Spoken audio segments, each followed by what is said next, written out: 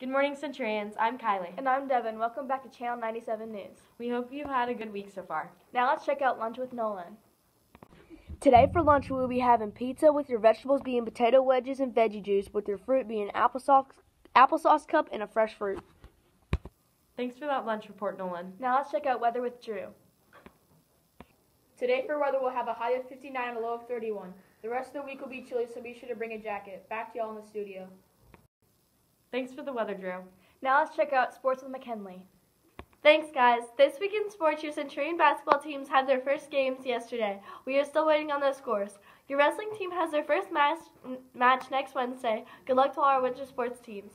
Don't forget, to get into any game, you need to have a note from your parent or guardian saying you can go to the game. Admissions are $2 for a student and $4 for a visitor. That's all for sports. Back to y'all in the studio. Thanks for that sport report, McKinley. Now let's switch gears and check out This Day in History with Bo. On November 21st, 1976, Rocky, starring Stallone as the underdog prizefighter Rocky Balboa, debuts in New York City. The movie, which opened in theaters across the United States on December 3rd, 1976, was a huge box office hit and received 10 Academy Award nominations, including Best Actor, Best Original Screenplay for the then little-known Stallone. Rocky ultimately took